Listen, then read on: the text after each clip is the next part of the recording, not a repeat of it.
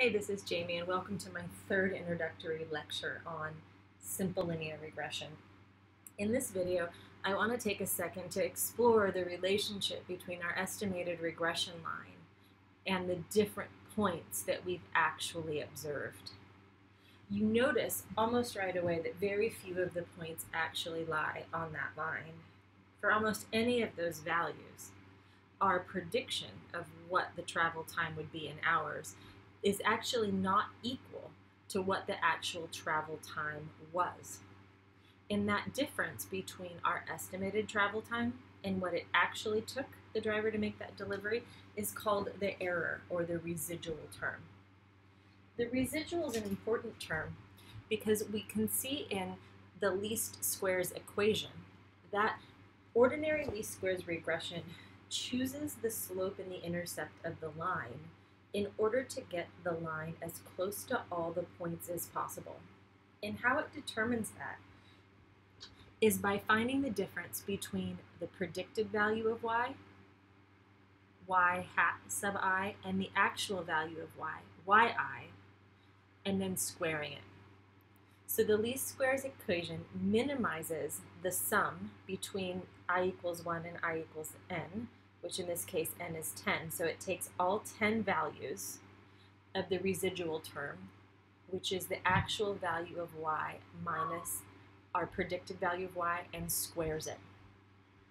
We can also look at that in terms of, rephrased in terms of the entire estimated regression equation. But simplest, I think, is down here in the bottom, where we just say that we're minimizing the sum of all of the squared errors, where the error is just, again, that difference between our predicted value and our actual value. So let's explore this for a second.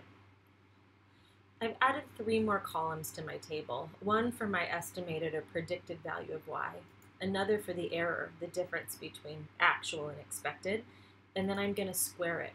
Then we're going to total these all up and take a look at 3 things that are true for lines and estimates created using ordinary least squares regression. So first, I'm going to calculate the predicted value of y. We did this earlier, but we can predict the amount of time it's going to take based on miles traveled. So our prediction is equal to the intercept plus the slope, I'm using absolute values on both of those, or absolute references, multiplied by the miles traveled, our x value, 8.1. So for 100 miles traveled, the point on the regression line corresponds to a y value of 8.1 hours time traveled. For that first observation, the actual time traveled was 9.3 hours. You can see that point there is the uppermost dot, which means that we're off. We have a residual, or an error, that's equal to actual minus expected of 1.2. So we have an error of 1.2, which suggests that we underestimated the actual value by 1.2 hours. And if we square that using shift 6 for the caret, the 2 to say that we're squaring, that's an exponent of 2, our squared error is 1.55. I'm going to drag this down. You can calculate it for each one, but that takes a while. And I just want you to notice a couple of things. The errors, some are positive and some are negative. But the squared errors, they are all positive because the square of a negative number is positive. And that's why we have to square this term in the least squares equation, because if we sum up positive and negative numbers, we cancel ourselves out. So let's take a look at a few things that are true. We need to calculate some totals here. For each of these rows, I'm going to sum them up. So I'm going to sum up my travel time, and I'm going to compare it to my estimated travel time. And these 2 things are equal. That's the first truism that we're going to get here with our least squared equation, is that when estimated with ordinary least squares, the actual y value and the estimated y value, those are going to be equal. The second truism here is that the error is going to be 0. All the positive errors and the negative errors counteract each other. So when least squares regression has done its job, the sum of errors is 0. The third truism is that this squared error that we're getting at a value of 8.0 is as low as it can possibly be for that data.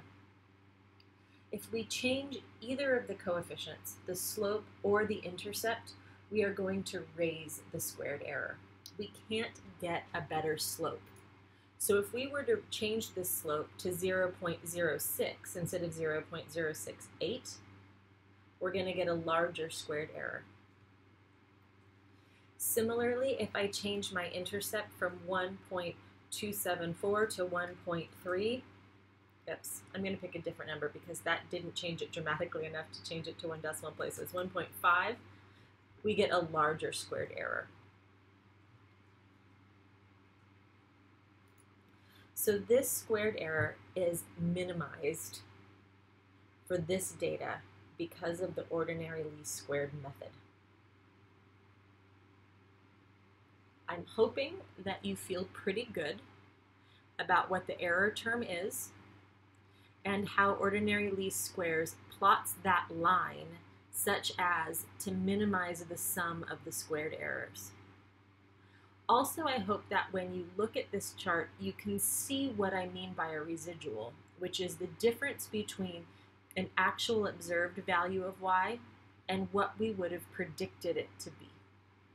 All right, those are the take-homes.